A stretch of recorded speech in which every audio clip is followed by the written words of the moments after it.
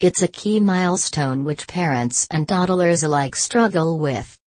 Even if your little one is hitting all other developmental steps, there's no guarantee potty training will be a breeze. Common wisdom tells us that kids should be potty trained between 18 months to 3 years old. However, it doesn't always work out this way. One couple are reaching the end of their potty training tether with their 3-year-old daughter, and they're willing to throw money at the situation. Having posted an advert on childcare.co.uk, the parents revealed they had previously tried to train the toddler themselves, but due to busy work schedules have failed and she still uses nappies.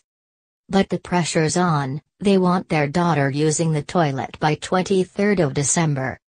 The advert reads, "We are a family of 3 that live in the beautiful county of Surrey with our dog Rex.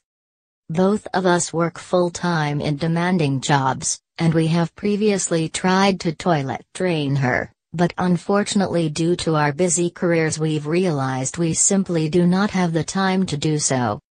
We are very conscious that our daughter should be using a toilet by now, and with the in-laws coming over for Christmas, I am desperate to get her fully using the toilet by the 23rd December.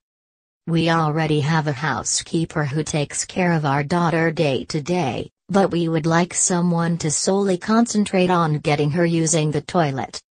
We'd also like the professional to coach us on how to teach our daughter to use the toilet, so we can continue to teach her when they're not around."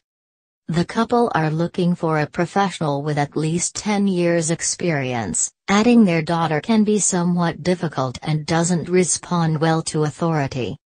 Potty training is one of the most stressful things you'll get your child to do, and it's common for children to wet the bed until they're 5 years old.